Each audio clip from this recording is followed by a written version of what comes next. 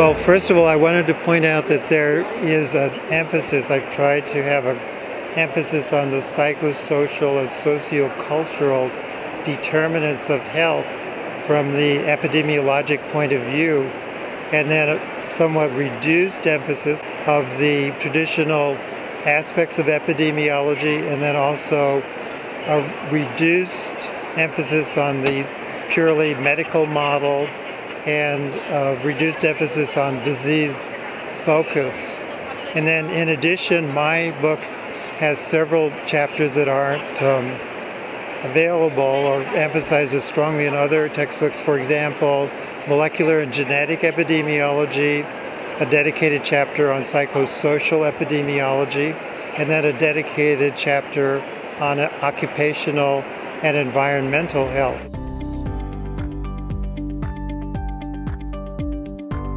It will have the same structure and organization as previous editions of the book. However, there are some departures from the previous edition that I believe are enhancements to the book, and that is in the way that the learning objectives are phrased. So I've changed those to make them more challenging to the students rather than to merely reiterate or rehash materials. And then secondly, I've made the introduction, changed all of the introductions so that they direct the students to what will be covered in the textbook, but actually not give specific content information in the introduction itself. So I think the students will find that to be a helpful enhancement to the textbook.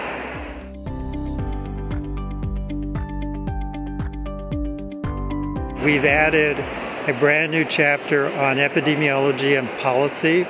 And one of my concerns in the chapter is to talk about evidence-based policy and the role of epidemiologists in development of policy. What special skills do they have that could be implemented? And then in addition, all of the figures and the dated material has been thoroughly updated to the most recent information. And we've included many new case studies, like for example, on issues that people are really concerned about nowadays. The opioid epidemic, vaping, e-cigarettes, gun violence, suicide, and other topics that are of interest to today's students and instructors.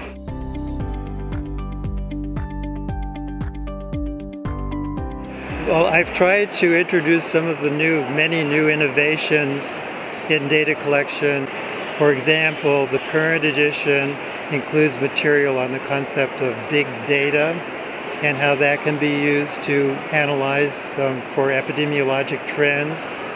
And then I have included other data sources, many other data sources, especially those related to electronic data and online internet data sources.